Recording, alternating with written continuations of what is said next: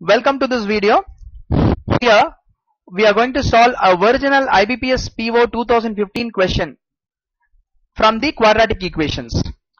Here I am writing down the equation. Let me take the pen. See, it is given 2x square plus 19x plus 45 equal to 0.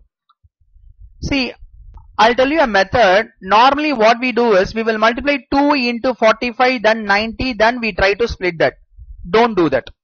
Directly drop this 2 and directly split this 45 as 2 numbers. Now I split this number as 5 into 9. What I do is I just combine these two numbers, that is 2 and 5. That is 2 into 5 will be what? 10. And then this 9 is remaining. This 9 I drop as it is.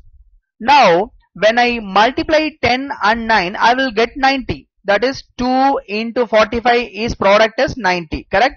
At the same time, when I add 10 plus 9, I will get the middle value 19, correct? That means this is my roots.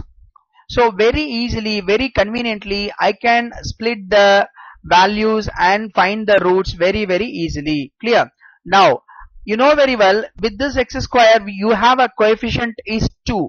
Then to find the roots we need to divide this value by 2. Similarly this value by 2, because here along with the x square I have a value called 2. I need to divide by that.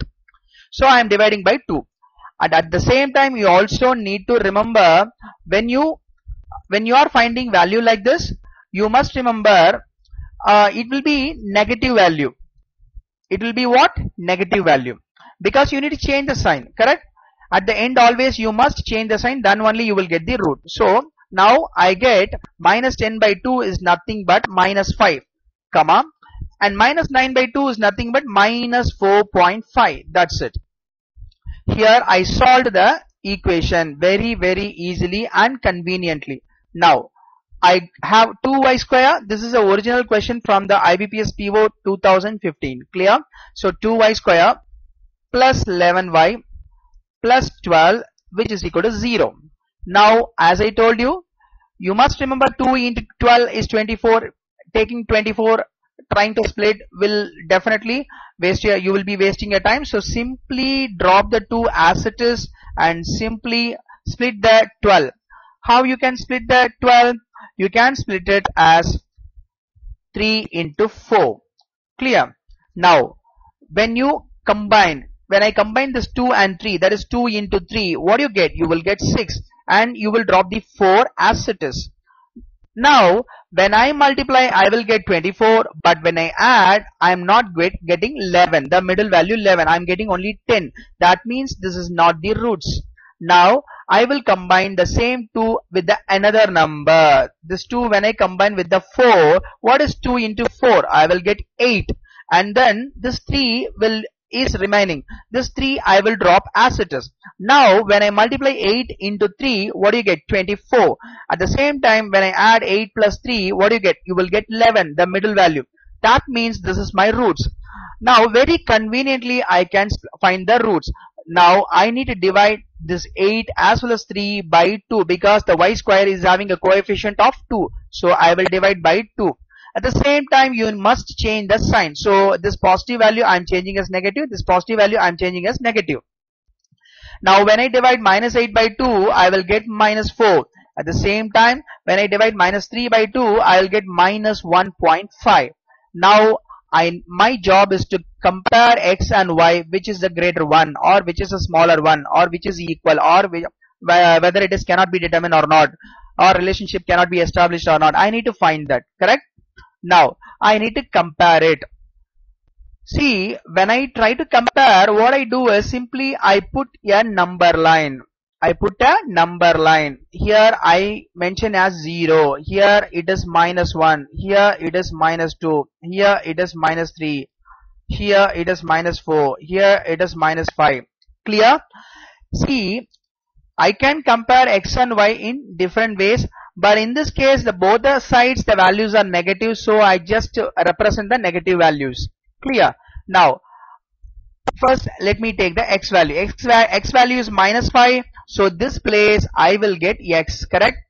And then the another x value is minus 4.5. So in between 5 and 4 I am representing 4.5. So I will get here x. Then y value, what is y value? Y value is minus 4. That means this is minus 4. I will get y value here. The coordinating point is here. And then the another y value is what? Minus 1.5. So between 1 and 2 I will write the another y value. Clear? Now you know very well, the closer the negative value to the 0 will be the greater value, and far away negative value will be smaller value. That you know that. Clear? That means the y value, both the y values are very closer to 0, and both the x values are far away from 0 when compared to y. That means y is a greater value and x is a smaller value. That means I will get x is less than y. That's it. That means my answer will be third option. Is it clear? See, there are a lot of ways we can compare the x and y values. One of the way is by simply drawing a number line and then comparing the values. Clear? Now we will move on to the next question. Now here the equation is, again this is also original question from the IBPS PO 2015 prelims. So I am taking 6x square plus 19x plus 15, which is equal to 0. Now what I do is I will simply split the 6 as 2 into 3. Similarly this 15 I will split as 5 into 3. Now I try to combine and find the value of the finding the roots for this equation. Now when I combine 2 and 5, what you get? You will get 10. When I combine 3 and 3, what do you get? You will get 9. That is 2 into 5 is 10, 3 into 3 is 9. See, when I add 10 and 9, I am getting 19, the sum values.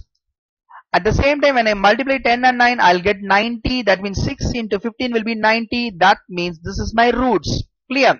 So very conveniently, very easily, you can split like this. Clear? Now I am writing 10 here, I am writing 9 here. This 10 I need to divide by what? The coefficient. What is the coefficient? 6 is the coefficient. Similarly in here also I need to divide by 6. And you need to remember, you always change the sign. Here it is both values are positive, then I need to change the sign as negative. See, you know very well, when you cancel this by 2, here I will get 5, here I will get 3. Correct or not?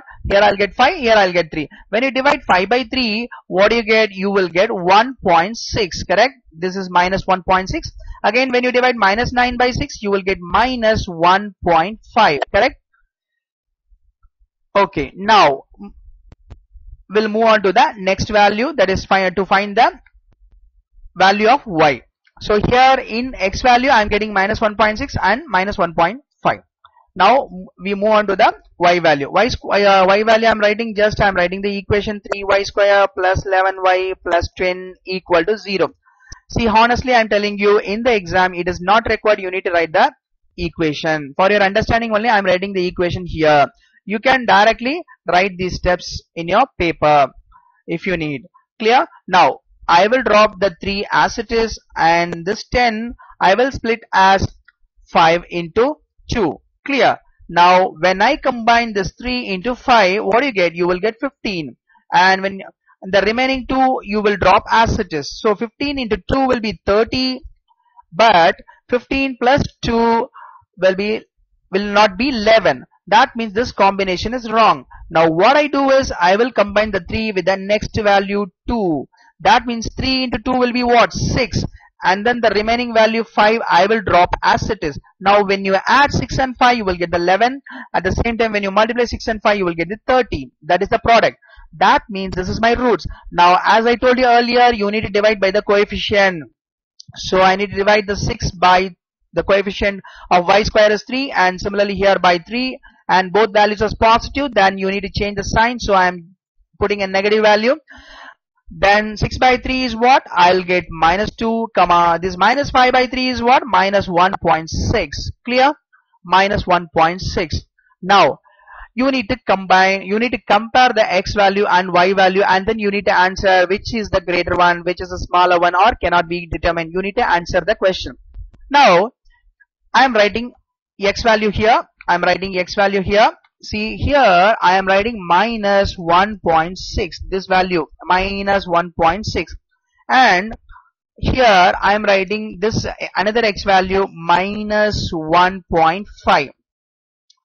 This x value I need to compare with the y value. Clear? Now minus 2 and minus 1.6 are the two values of y. I am writing y here. I am writing y here. Here what I do is one value of y minus 2 I am writing here. The another value of y I am writing here minus 1.6 I am writing here, to compare with the this minus 1.6. Similarly I am writing the minus 2 of y here and minus 1.6 here, to compare with this minus 1.5 of x value. Now when you compare these two values, you know very well minus 1.6 and minus 2, which is a greater one. Of course minus 1.6 is the greater one, because smaller the negative will be the greater. So that means this minus 1.6, when you compare with the minus 2, this will be greater, that is x will be greater. Similarly when I compare this minus 1.6 and minus 1.6, I will get equal symbol because both are equal. Now I move on to the next comparison. When I compare the minus 1.5 and minus 2, definitely you know very well minus 1.5 is a greater one, because smaller negative will be the greater value. So I will get greater than symbol. At the same time I will be comparing this minus 1.5 with the minus 1.6. Again the smaller negative value will be the greater one, so that means this will be the greater one. So I am getting the four symbols like x, that is greater than, equal to, again greater than, again greater than. Here which is the common one means you are getting greater than symbol and then equal symbol. Then my answer will be greater than or equal to. That means x greater than or equal to y. That's it. Then what is my answer? Here is my answer, second option. See, one thing you need to understand, splitting the equation is really a very simple task if you split the way which I told you. Clear? I hope you understood it very clearly. I will be uploading more videos on exam point of view, and whatever the question, real question came in the previous exam, that only I am going to discuss in all the other topics. So keep in touch with the channel. I will meet you in a next video. Till then, it's bye from Balaji. Please take care of your preparation. See you. Bye bye.